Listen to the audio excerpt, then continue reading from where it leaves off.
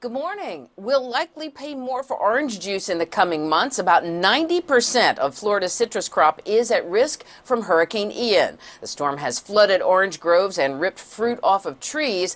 Oranges were already suffering this year due to a disease. Well, like it or not, pay is becoming more transparent. Several states have passed laws that require jobs post salaries, or at least salary ranges. The hope is this will narrow the gender pay gap and raise disproportionately low wages earned by Black and Latino workers. Stocks staged an impressive rally with the Dow, NASDAQ, and S&P 500 soaring. The Dow jumped nearly 550 points. The NASDAQ rose 2%.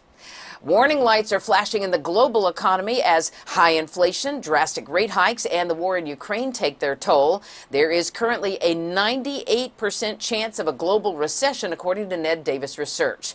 The only other times that recession model was this high has been during severe economic downturns, most recently in 2020. Meanwhile, a new study finds many Americans feel anxious about investing their money. The survey by OnePoll and Atom Finance found 71% wish they had more guidance when it comes to making large life financial decisions. 3 out of 4 Americans say one of their goals is to educate themselves about important decisions they'll have to make when it comes to their money. From the NASDAQ market site in Times Square, I'm Monica Malpass with your morning business report.